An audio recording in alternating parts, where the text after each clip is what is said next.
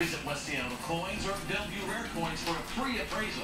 They've been around for over 30 years, and they want you to understand what your valuables are really worth for free. Visit West Seattle Coins or Bellevue Rare Coins or online at westseattlecoins.com. Sport, what are you doing?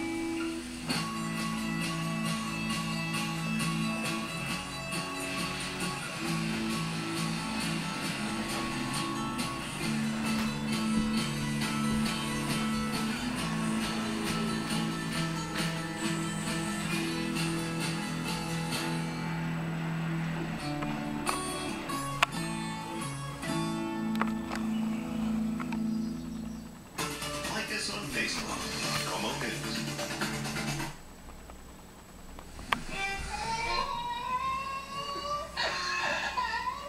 Yes, music to your ears, folks. Don Quixote.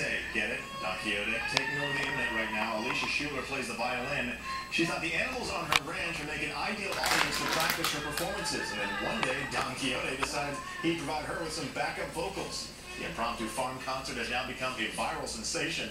Alicia says she knows her 15 minutes of fame are nearly up, but she says she's okay with that. Well, just in time for Valentine's Day, love has triumphed over action at the weekend box office. The Vow, starring Rachel McAdams and Channing Tatum, took the top spot, earning $41.7 million.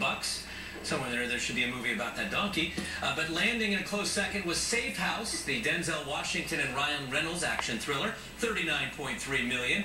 Rounding out the top three, another newcomer, Journey to the Mysterious Island. The Dwayne The Rock